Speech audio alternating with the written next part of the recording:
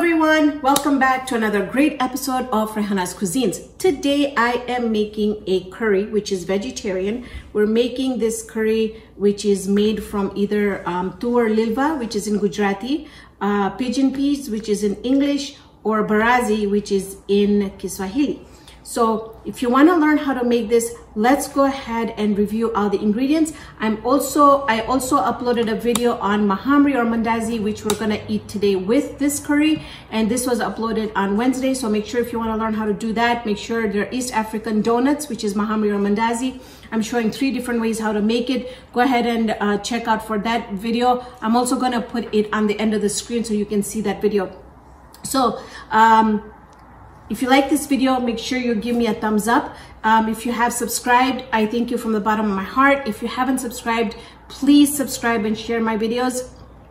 And there's a bell on the right down there. Hit the bell so you get notified every time a new video has been uploaded. Let's get started. All right, for the ingredients, we're gonna need about 2 tablespoons of olive oil. I have 1 tomato here. I have half of a really large onion that I have grated. And this also we are going to grate it. Now I know that we are all looking for ways to preserve our stuff. So if you buy tomatoes, just throw them in the freezer, wash them, and then shred them like this, and you're ready to use them in your curries or whatever you want. So this is a really great idea. I always have fresh frozen tomatoes. I don't like to cut them up or anything, just frozen. I have about 6 curry leaves here. Salt to taste. I'm going to do a tablespoon of tomato, half a teaspoon of mustard seeds. I've got a teaspoon of fresh ginger garlic, 1 teaspoon of my sambal garlic sauce, chili garlic sauce, half a teaspoon of turmeric, half a teaspoon of cumin powder, half a teaspoon of coriander powder, 1 teaspoon of lemon pepper, and this is about 2 pounds of the pigeon peas that we're going to be using. They're completely boiled, so they're, after boiling them, they are about 2 pounds of the pigeon peas. So now let's get started and make the curry. All right, oil is at temperature, and my mustard seeds in. Okay, you want to make sure that your mustard seeds pop. If they don't pop, they're going to be bitter. Now I'm going to add my curry leaves, and I'm going to turn the temperature down just a little bit. Next, we'll add our ginger and garlic and our sambal in here.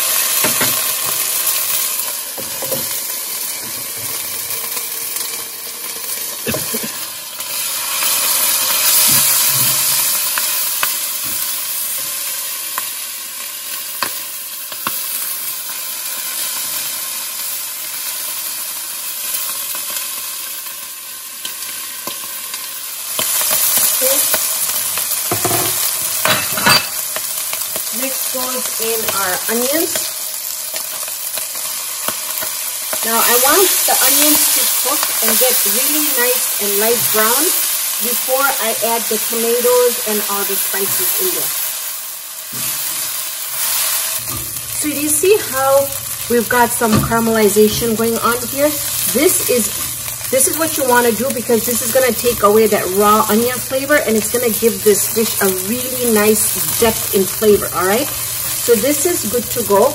Now what I'm going to do is I'm going to add my tomato paste in here. I usually like to really cook my tomato paste with the curries so that it gives that a really nice flavor. All right, I'm going to mix this. Next, I want the spices to cook as well. So that was the cumin, the coriander, the lemon pepper, the turmeric.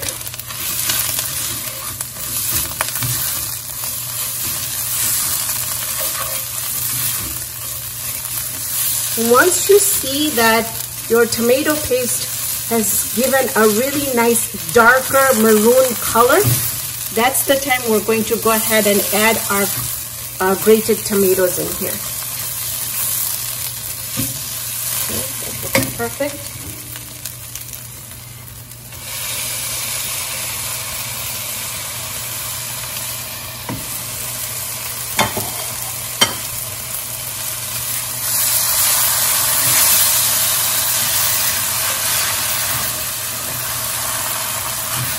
Okay, at this time, you want to do a taste test.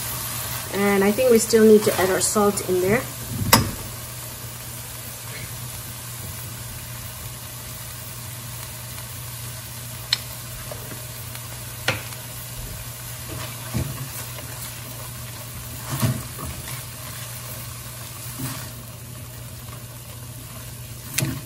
Now you can make this into a dry curry, but because I'm going to be, we're going to be eating this with the mahamri or mandazi, I am going to add a little bit of water in there. The taste is perfect. Salt, everything is good. I'm going to add our boiled pigeon peas in there.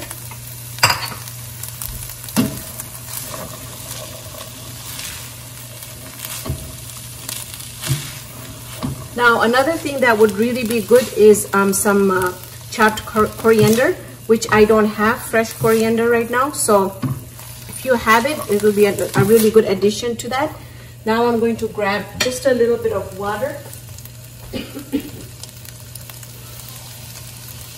And the water really depends on how much of a gravy you want in there. So there's not really a measurement for that. So if you are planning to eat it with rice, then obviously you would add more water in here. Okay, I'm going to add just a little bit more.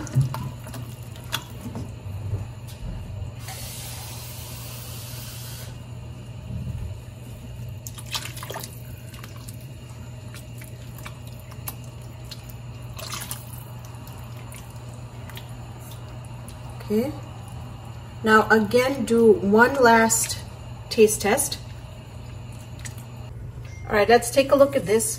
I let this go for about 15 minutes. Now, I don't use a lot of oil in my food, so the little bit of oil that you're gonna see on top is exactly where you want the curry. So you can see here that the curry is completely cooked through. It's delicious. I tried it. And then at this time, you can adjust if you wanted more of the gravy in there, add a little bit more water. But other than that, this is ready. So let's go ahead and put this in a bowl. So what I am going to do is I'm going to do a taste test with the mahamri or the mandazi.